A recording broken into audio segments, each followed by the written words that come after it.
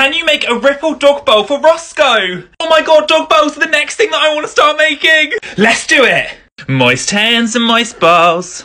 Pop a stiff finger in and make a hole. And then pull it out. And then slowly pull out the walls. Like so. And then to make the ripples, you need one finger on the outside, one finger on the inside, and you need to do this motion to create a ripple. Got ripple number 1 and ripple number 2.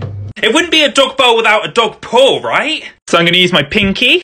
1, 2, 3. And then my bent thumb for the bottom of the paw. Woof! Woo! Woof woof! Oh my god, this is pawsome! Oh my god, this is absolutely pawsome! Let me know what I should make next. And don't forget to check out Pots of Pride in my bio if you want to buy yourself a pot.